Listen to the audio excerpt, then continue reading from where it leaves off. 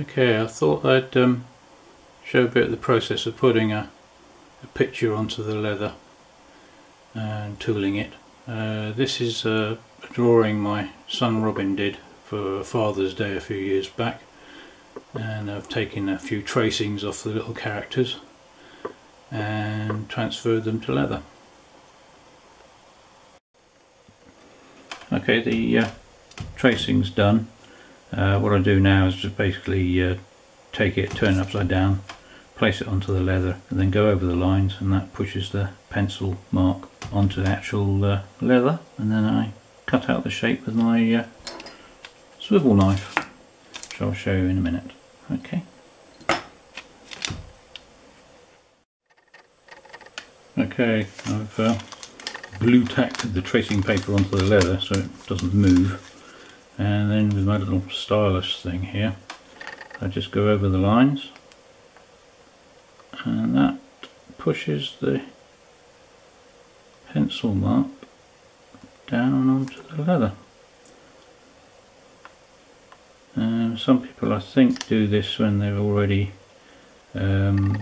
processed the leather ready for cutting, but I've found my tracing paper doesn't really like water very much and it wrinkles up, so I do it dry, and then I what we call case the leather, which is basically wet it so it goes soft. So yeah, just go over all the lines and we'll see what it looks like in a minute.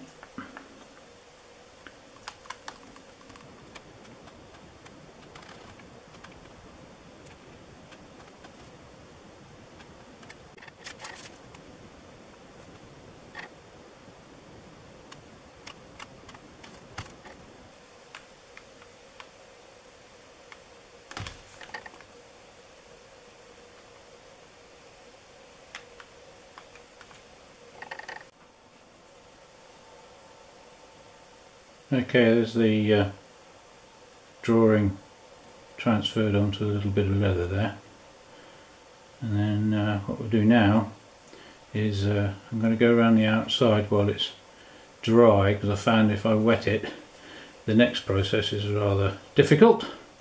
I have to use my little one for a better word, grooving tool.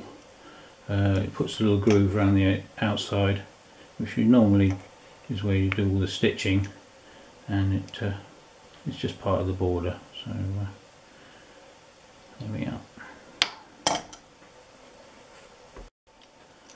Right, just going to strop the blade of this tool to get it nice and sharp.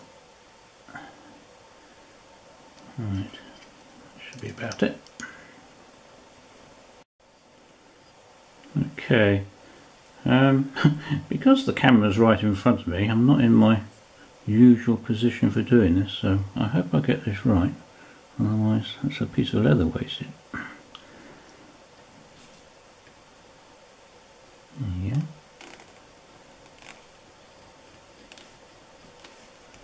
And it just cuts around and it puts a little groove in there.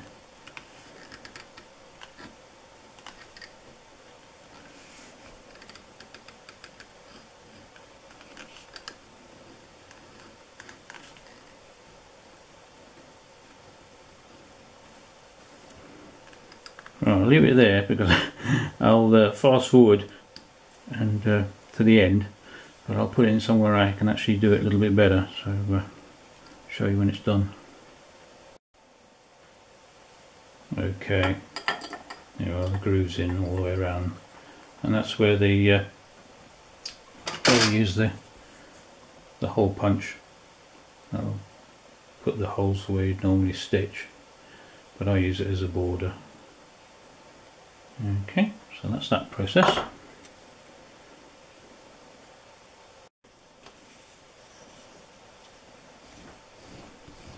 Right, same again with this tool. It's an edging tool. It cuts a little bit of leather off the edge and make a little bevel. So just get that nice and sharp,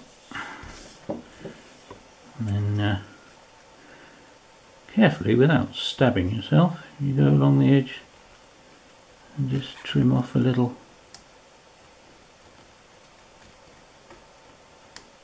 bit off the edge, and it shampoos it.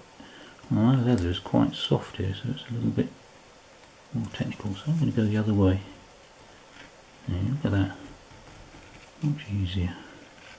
There's a green, you see.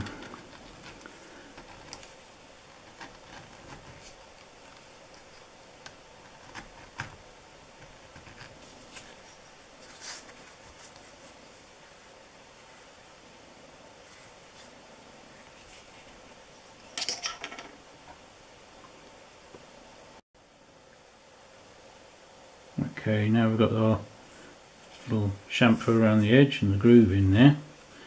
We're just going to what we call case the leather. I've done casing one process where you actually wet the leather and leave it for 24 hours, but there is another one which I'm going to do today, which is just wet the leather and leave it for about 5 minutes or so. Just let it soak in. It doesn't make the leather as soft, but you can still do a very good job. So it just what do they say? It wicks in, and then obviously try not to rub the pencil marks off, otherwise we're in trouble. So yeah, how much water you put on, I think that's down to trial and error really. The more you do, hopefully the better you get at it, knowing how much water to put in. So I'm going to leave that for about 5 minutes and come back to it and then do some cutting.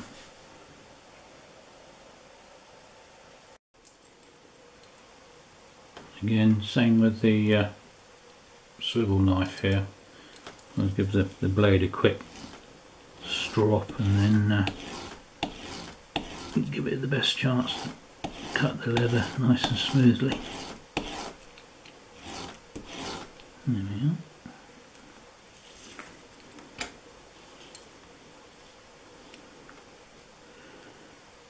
Right. Just do it gently to start with.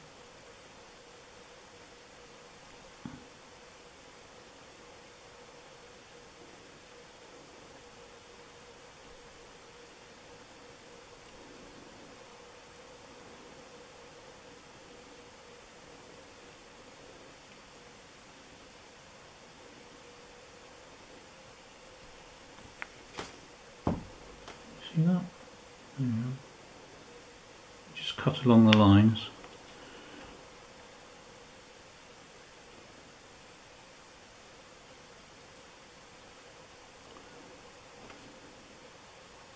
You can feel the concentration. One slip and he's a goner.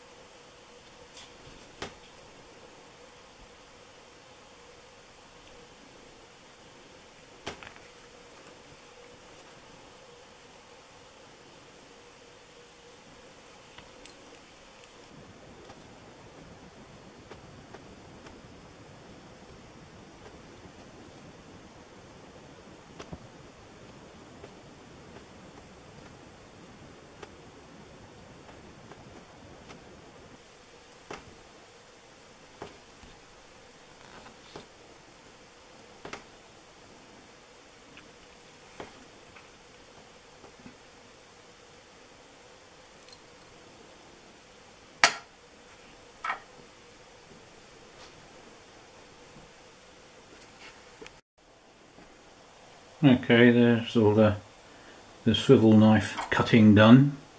Gone over all the lines. So the next job is to get your little mallet and a nice little selection of tools to do the stamping out or tooling. So I'll use the bevel one first. So here we go.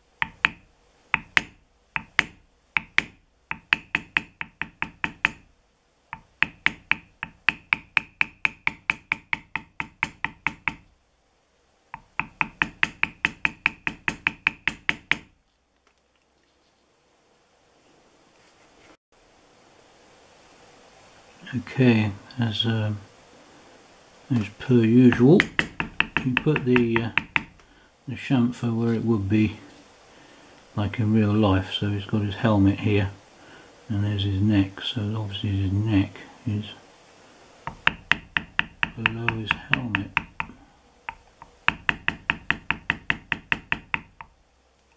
So to make his helmet stand out, just put a little chamfer along there.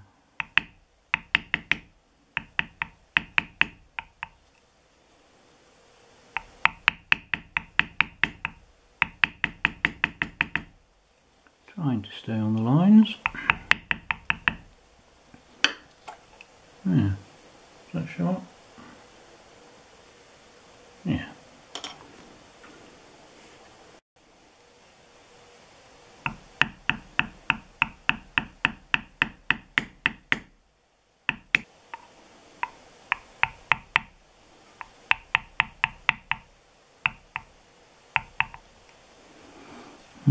This one's difficult.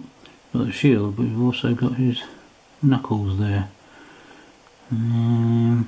Which one is above which? I think the shield is above the knuckles because the hand is holding the sword.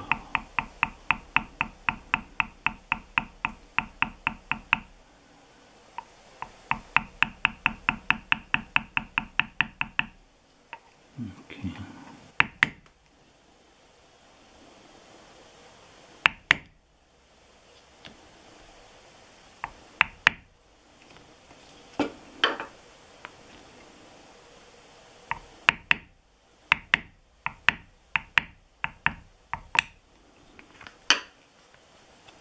Alright, that's the basics, I think. Oh, right, we've got a couple of veins or parts of the wing there, so what are we going to do? I think we're going to go down there.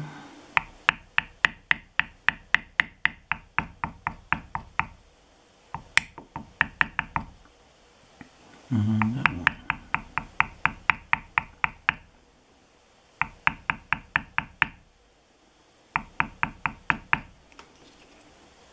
There.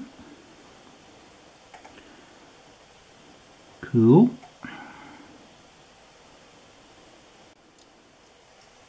Right, what I'm going to do next is put the background on. I'll use those two tools there. I'm going to use the smaller one. I'll go around the outside edge and any of the little fiddly bits, and then the bigger tool I'll use for doing around the outside there.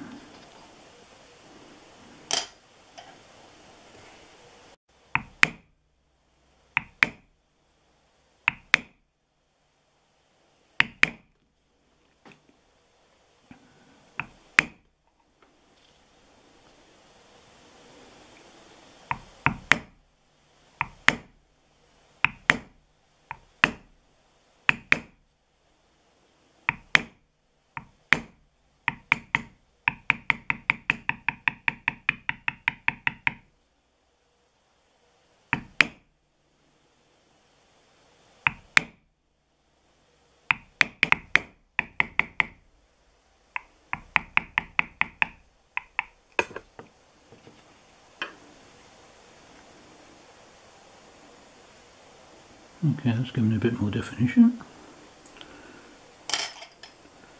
Now I'll just go around and do the whole of the background.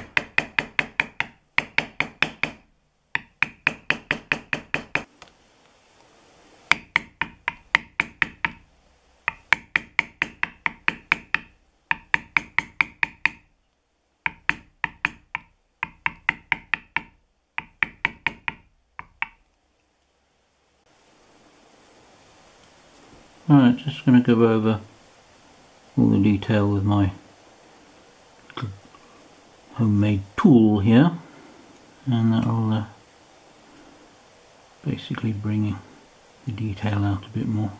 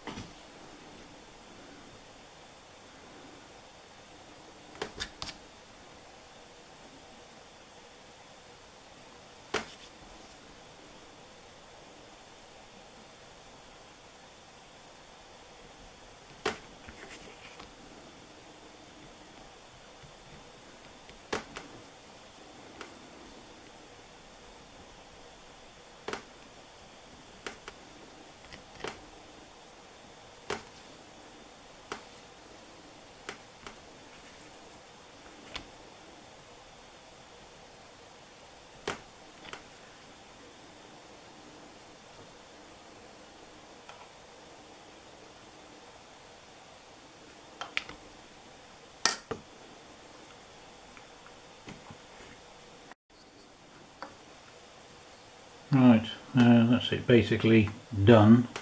I'll do some finishing off later on, but I'm just going to start burnishing the edge. And as I say, this operation takes quite a long time, so I'll not film it all, of course.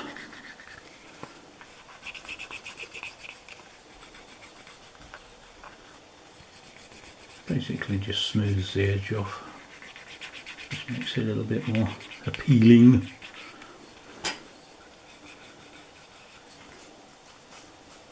Right, I shall finish it off.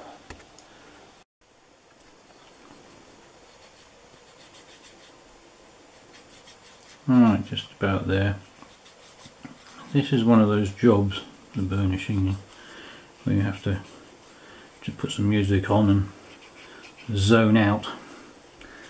I once built a kit car which had a fiberglass body, and where they joined the top section to the bottom section there was this flashing line all the way around the car, and it actually said in the build manual, don't try and do this all at once, take it in stages. It's where most kit car builds fail. Anyway, yeah, this is one of those jobs, but it looks good in the end, one hopes. Ooh.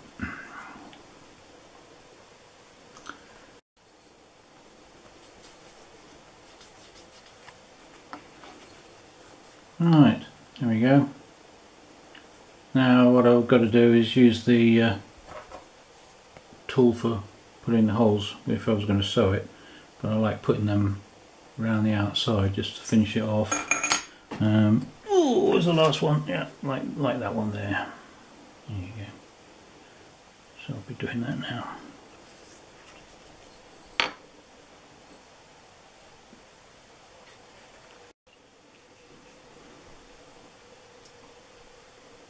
There you go.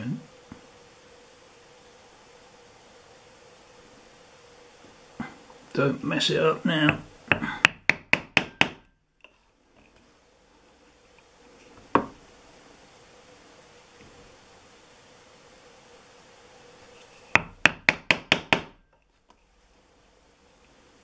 I'm going to use the ones with less tines on them because I've got some curves going on here.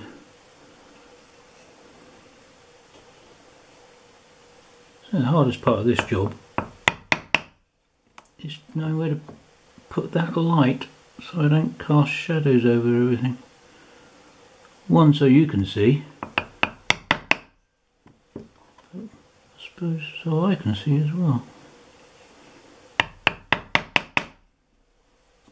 Right, I'll get this finished off.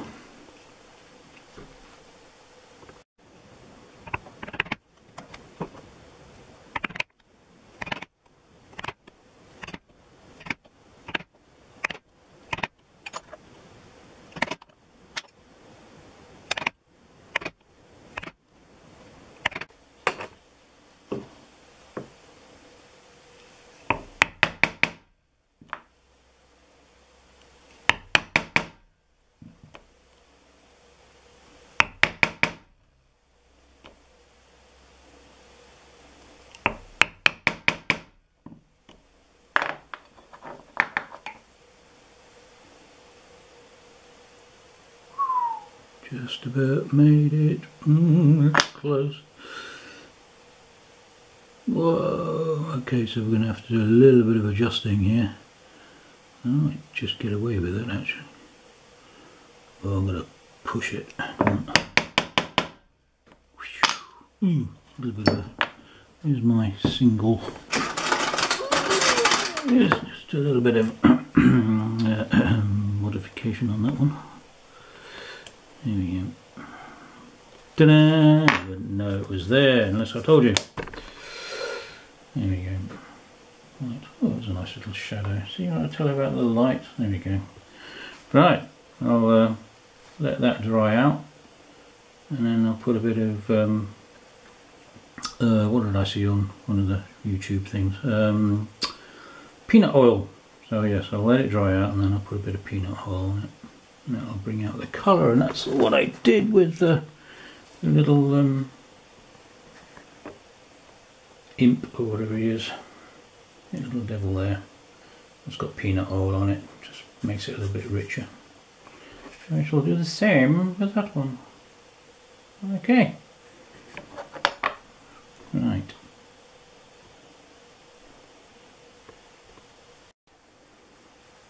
Right, there she is done. Well, I hope that was interesting for you. It's a lovely hobby.